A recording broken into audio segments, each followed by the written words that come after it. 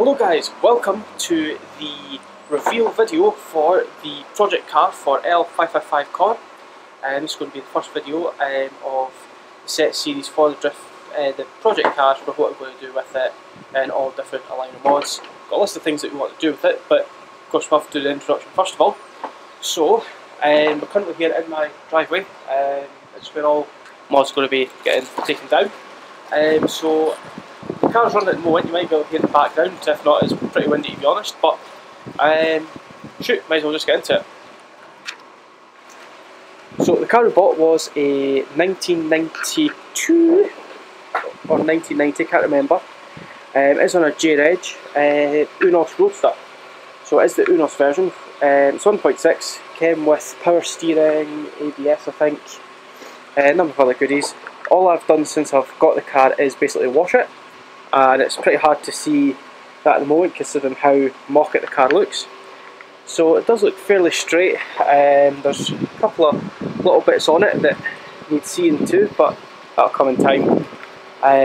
Bodywork wise, there's one dent along this side, passenger side I think. A couple of little rust holes. I bought the car a week Saturday ago, so it's pretty alright. You can see the car is pretty solid looking. The major thing that it failed on, because it's not going to be at the moment, is said little rust hole. Nothing major, will be addressed. I'm not really the best to do welding guys, so I won't be showing that on any repairs on that. Does have some funky Lexus style rear headlamps. I have got their originals as well, which I think I'll be putting back on and on today. Fit it much better. Also with this, it actually has got a hard top as well. Got that included in the sale. From a guy called Gus. He's fairly local himself. As I picked the car up on Saturday, last Saturday, and was pretty awesome. Has a lovely black and tan leather interior, which looks pretty nice. Just going to jump in for you. So this is cockpit. Has some nice little chrome features all about it, but I've seen some pretty nice mods with different options on there. I say it's 1.6, sounds pretty throaty to be honest. Sounds pretty nice. It's got this lovely aftermarket steering wheel that will be getting replaced because it's not really to my style. I'd quite fancy something like more original with leather and such. So with regards to the car itself, for those of you who have never seen the inside of an Unos, which is pretty much like myself, there's not much in the way of switchgear.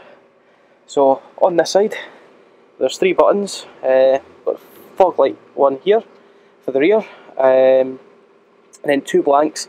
This one here I think originally had the front fog lamps in it because I can't find a switch to turn them on, so I think it might be some wiring buried in the back of there. Unfortunately at the moment, horn doesn't work, so that'll need to be addressed before the MOT as well. Over here we have our standard hazards, and one of the best buttons in the whole car. Raise up the headlamps. Oh, I could sit there all day and be fairly amused with that.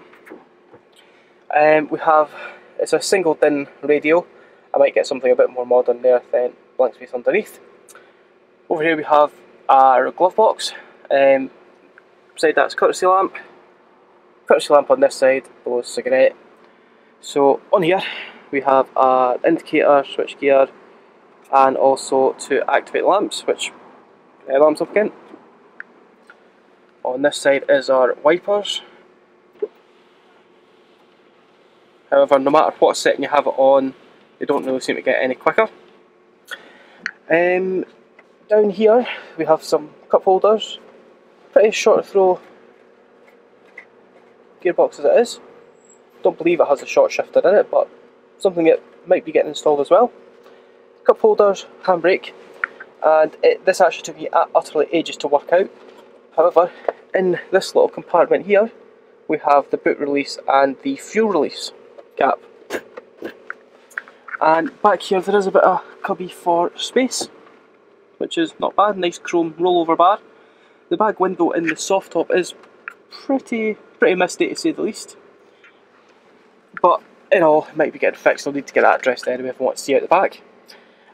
For those who don't know, quick bit of cool trivia that I found out while looking about. These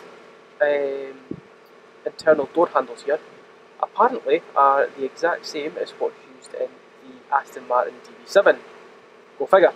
Never knew that myself, but let's say you live and learn with these kind of things. So I'm just going to pop the bonnet, which won't release, just right down there, and we'll have a look at what's under the bonnet. Just be a second. And I can never find this thing first time.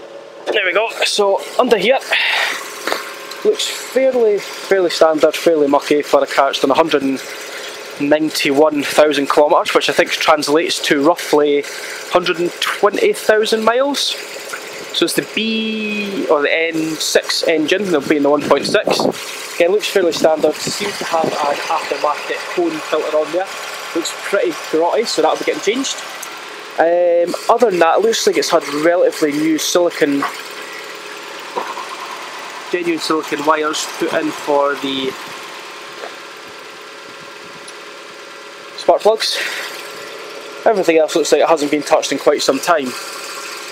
And also, yeah, it's got aircon as well, this car. That's what I just remembered was the other part. So I believe it has ABS, aircon and power steering, being the Unos model. So we'll just drop this back down again.